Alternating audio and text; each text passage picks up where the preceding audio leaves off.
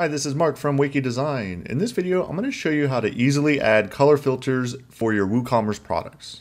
This will make it really easy for users to visually select products by a color swatch. To follow this tutorial, you will need Elementor Pro and this plugin right here called JetSmartFilters. And if you go to the website and you scroll down here, you will see this is what we're going to pull off right here. How we can easily add these different color swatches. So when the user clicks on one, it will only select the products that correspond with that color. And if you go down to their demo website right here, view demo, you can see they have a whole working demo down here. So if you click on this color blue down here, for example, it's only going to pull up the products that are blue. If you click on green, it will pull blue and green. And so I have this working example on our website right here. Same kind of thing. You click on blue, it will only pull in the blue products. Red, it will add the red. So now let's just jump right into the tutorial. Here we are on the back end of the website, and as you can see right here, this is just a generic WooCommerce installation with their sample products right here. And the first step we need to do is go ahead and assign the products the colors. And so in this example, if you look under tags right here, this is where I corresponded the different colors. I have blue, green, and red. So this will work if you use tags or categories. But in this example, I just want to keep it very simple and have it where everything's underneath the tags. So if you haven't already, you need to go under your products, tags, and as you can see right here, I just created three simple ones called blue, green, and red. And in this example, I only have a few selected. So if I go into here, you can see I have green, and let's go into this one and add a blue. So I can just type in the word blue. It will pull up the tag I just created, hit update. So now I have a couple blues, a green, two greens, and a red. After you've added all your different color tags, the next step we need to do is create the color filter itself within the JetSmartFilters. And to do that, you jump over into JetSmartFilters right here.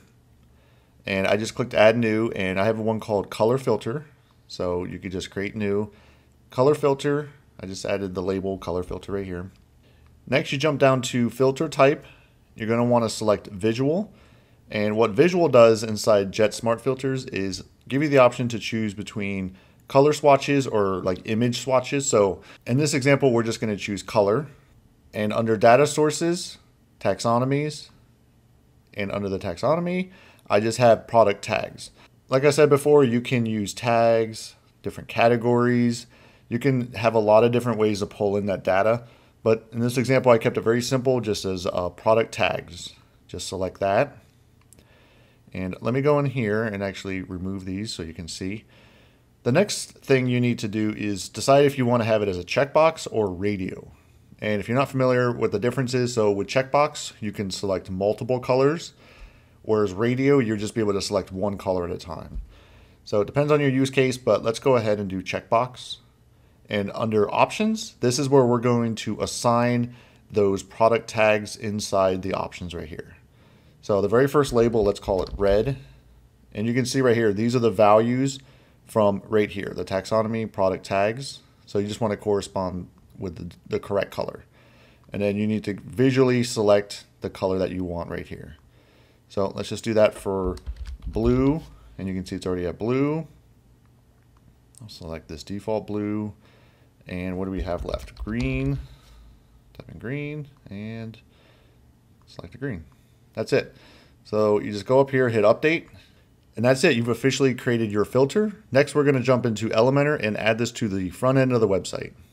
Here we are in Elementor, and as you can see, I have a simple product grid right here with Elementor, and this is the filter right here. So let's go ahead and remove all of this so you can follow this tutorial.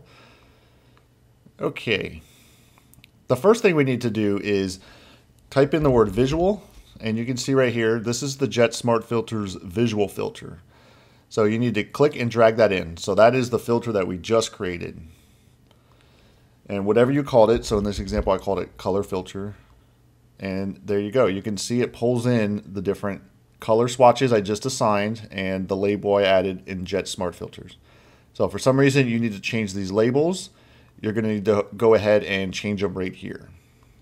Now we need to add the product grid, and you could just type in the word product And you can see right here, you could just use this one right here called products. Just pull that in, and this is going to pull in the feed right here.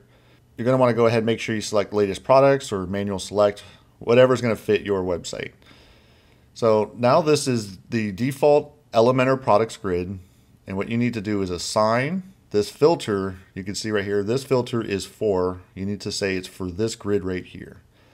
And when you select right here, you're going to want to select Elementor Pro products.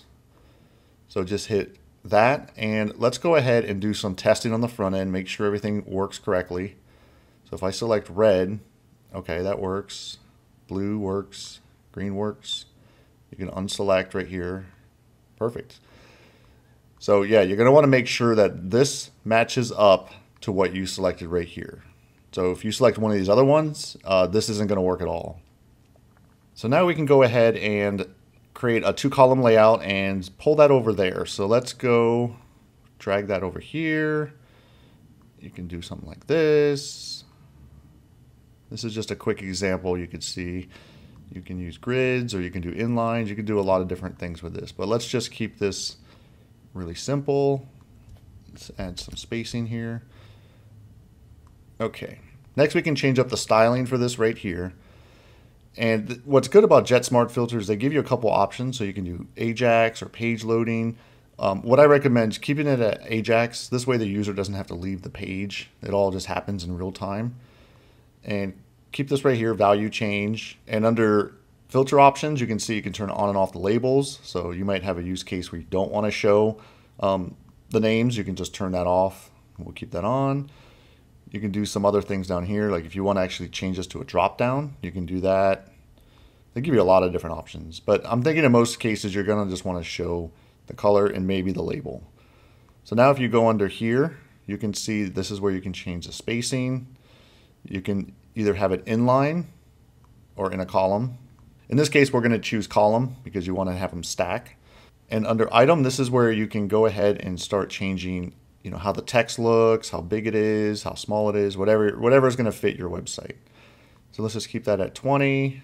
You know, standard stuff. You can change the background color. And if you go under here, they have their own section for the color image settings right here. So if you see right here, you can change how big this stuff gets.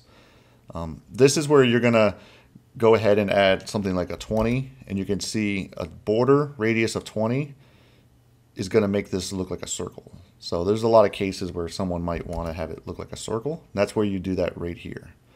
And they also give you options to change if you're going to add a button. And later in this tutorial, I'm going to cover the counter. But let's go ahead and add, with JetSmartFilters, they give you the ability to add a button if you want to have it where you can clear the filters. So if you go ahead and just type in remove, you can see right here, there's a widget called remove filters. And it does exactly that. It's going to remove whatever filters you have selected up here. So you need to go ahead and select this for Elementor Pro products and hit update. Let's go ahead and do a test. Let's clear this. And you can see if I select red, it's going to add this button right here. If I select blue, green, whatever it may be, it's going to add this button. So it gives the user the ability to remove those filters. So you can just click that and you're going to see this goes back to the way it was. And this is where you can go ahead and style the buttons right here. So if you go under text color, you can change the text color here. You can change the background color, you know, whatever's going to fit your website. And they give you the option to do left align, center, right, and stretch. Next, we're going to enable the indexer inside JetSmartFilters. And what that means is it's going to visually show the user how many products correspond to that color. So you can see in this example, they have black and they have 17 products. So that's a good way for the user to know, hey, there's X amount of, you know, products per color. To pull this off, we need to just enable a few options in JetSmartFilters, and really easy to do. So if you jump over into JetSmartFilters and under settings, right here called indexer settings, you're going to want to make sure that this is on. By default, it's off. Click that on and click on whatever product you want it to index. So in this example, all of our products, we just want to click that. And now when you go to your JetSmartFilters, you're going to see this button right here called Index Filters. you can just click index filters when you select that.